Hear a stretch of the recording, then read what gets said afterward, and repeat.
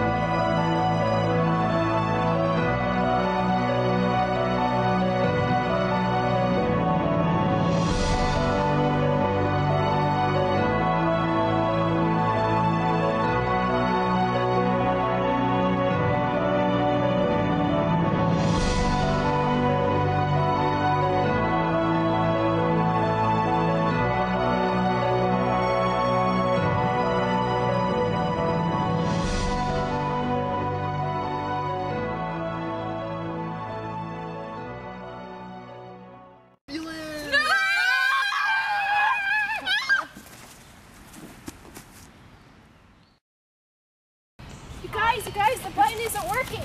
Wait, Shirley, what? Calm down. Tell us what's wrong. I put the numbers in and I pushed the button and the clock reset and now it's not working.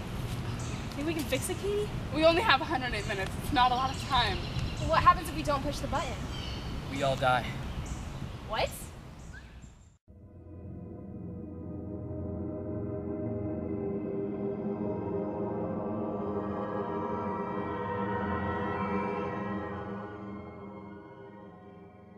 David, can you explain? Yes, inside that hatch is a large electromagnet, and the electromagnet is like a large iron core with wire coiled around it, and the electric current flows through the wire, causing the magnetic domains, which act like little magnets, to all align, creating a large magnetic field, and the stronger the current, the stronger the magnetic field, and it's strong enough to have made our plane crash. So there's a really strong current running through the electromagnet. Where did that come from? I have no clue. Pushing the button dissipates the magnetic field somehow. So if we can't do that, the magnetic field might be uncontrollable. If we don't get off the island in time, it could explode and the repercussions will be severe. Huh? We die. So, how do we get off the island? You guys. What about the sub? We can't get to it in time. What about a boat? You guys. Where are we gonna get a boat? You guys. What about the plane? The plane? The engine's still working. It just won't start. Maybe if we could jumpstart the engine, it might actually do we work. have an engine? We don't have an engine or a motor to jumpstart the plane from. We might be able to create one though. What? Follow me.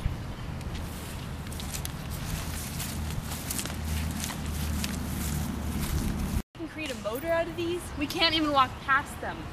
These pylons are basically large magnets. Hey, I remember learning about magnets in Mr. Sokolowski's class.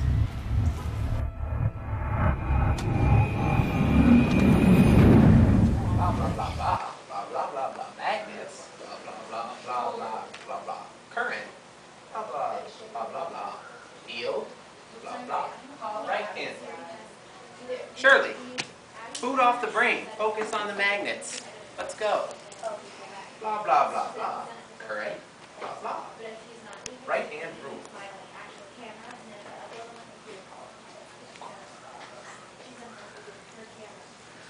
Blah blah blah blah. Something about magnetic fields, right? Yes, each pylon generates a magnetic field. Magnetic fields are vector quantities that exist in a region of space where a magnetic field occurs, force occurs. These fields are visualized as imaginary lines in the space of the magnetic force and show the strength of the magnetic field. Okay. So, about these pylons.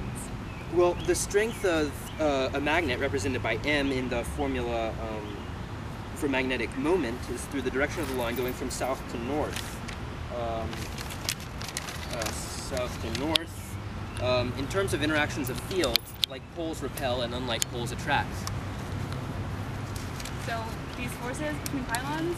Yeah, the magnetic force can be calculated using Coulomb's law and Newton's law of universal gravitation, which states that every massive particle in the universe attracts every other massive particle with a force which is directly proportional to the product of their masses and inversely proportional to the square of the distance between them.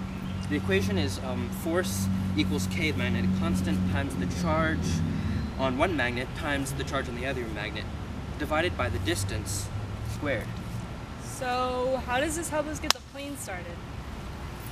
Well, in this case, the south ends of the magnets at the top are all above ground and north below ground. So there's a lot of conflicting force between each magnet. Walking into the magnetic field in this circular area right here, it could cause a brain to combust spontaneously. Oh, crap. Okay, how does that help us get the plane started? Well, okay, these pylons are magnets created by an electric current. This current creates a magnetic field.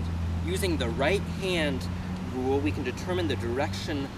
We can determine the direction of the magnetic field. When the hand is wrapped around the solenoid, the coil, the thumb is pointing in the direction of the magnetic north. Yeah. So now we can solve for the force on the current carrying wire in a magnetic field using the equation force equals current times length of the wire times the strength of the magnetic field. Okay. We can use the current to build a huge DC motor to power the plane. A DC motor converts power into mechanical energy work by forcing current through a coil and producing a magnetic field that spins the motor. It has 6 parts: an axle, a stator, a commutator, one or more field magnets, and brushes. The commutator reverses the current direction between the rotor and the external circuit and applies power to the location of the rotor, the best location of the rotor. Because with the reversal of the direction of the current in the moving coil of the motor, torque is produced, and that causes the motor to turn.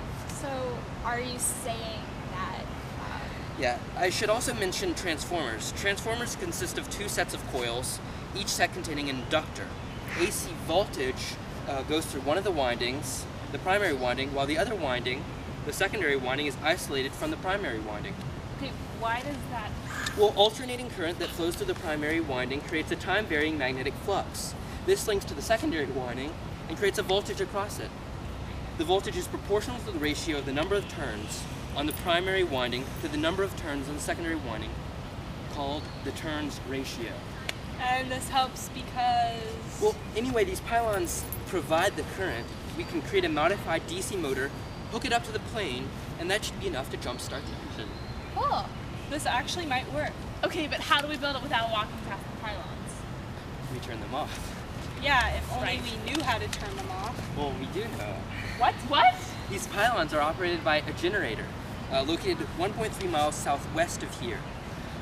Turn off the generator, and the pylons will turn off as well. Why Okay. didn't you tell us this? It doesn't matter. How do we turn off the generator? Well, a generator converts mechanical energy into electrical energy under the principle of electromagnetic induction, discovered by Michael Faraday and Joseph Henry. This principle states that when an electric conductor is moved through a magnetic field, electric current flows through the conductor. The mechanical energy of the moving wire converts into electrical energy. It's similar to a DC motor, but motors convert electrical energy to mechanical energy, and generators convert mechanical energy into electrical energy. Hit the off button. Right, Shirley, let's go.